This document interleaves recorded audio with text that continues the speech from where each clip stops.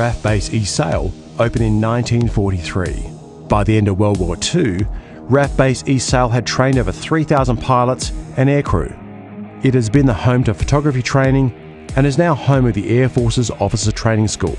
From there, initial aviation-related training is conducted at air traffic, air mission and basic flying training schools. World War II's No. 32 Squadron was reformed at East Sale in 1989 to operate the HS-748 aircraft, which had previously been operated by a flying flight within the School of Air Navigation. Now No. 32 Squadron operates the King Air 350 aircraft to support the training of Air Force officer aviation candidates, as well as carrying out defence air logistics tasking. East Sale has been the home of Air Force aerobatic teams since 1961. These are the RAAF's famous Telstars from the Air Force Base at East Sale, Victoria.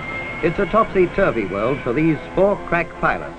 Each time they give a display of breathtaking formation aerobatics in their distinctive red-nosed Vampire aircraft. And now the roulettes at the Central Flying School. Recently, the base received a significant upgrade to conduct basic flying training for the Air Force's next generation of pilots at the No. 1 Flying Training School.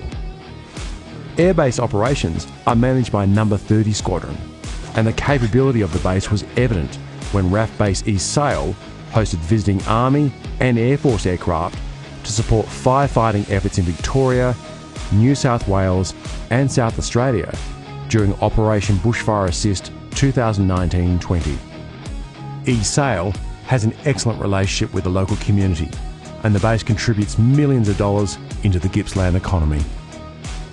It was granted freedom of entry to the city on 22 November 1959, when RAAF personnel marched through the city of Sale. RAAF Base East Sale, aviation training since 1943. Then, now, always, a proud part of the Gippsland community.